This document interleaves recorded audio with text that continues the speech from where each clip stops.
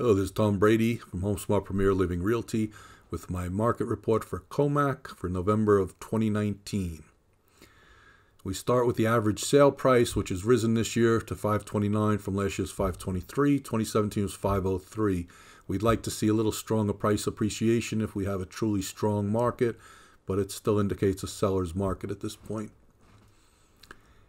All right, average days on the market is the time between a listing first comes out and it goes into contract. We saw a precipitous drop to 40 from 68, but I think that more than indicating strong seller's market indicates a lack of inventory. Just aren't a lot of listings out there in Commack. Average number of units sold dropped from 298 to 230, pretty steep drop, but again, I think that's attributable to the lack of inventory. Just not a lot of listings out there in Commack right now. The new year might see a fresh grouping and we might have a change in that.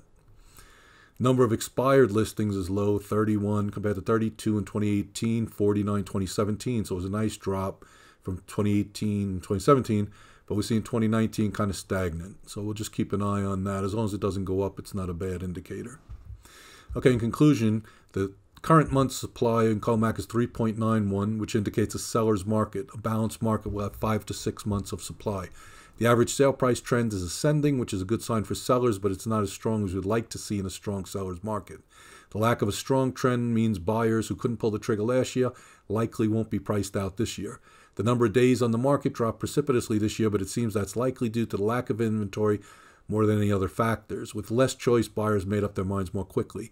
The number of units sold is also down from its 2018 peak, again likely due to decreased inventory.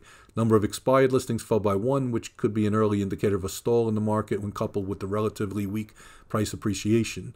We would have expected to see a larger drop in expireds with the decreased days on market. Overall, we have a fairly balanced market, slightly in favor of sellers. Look to my December market report for more information. Thank you. Goodbye.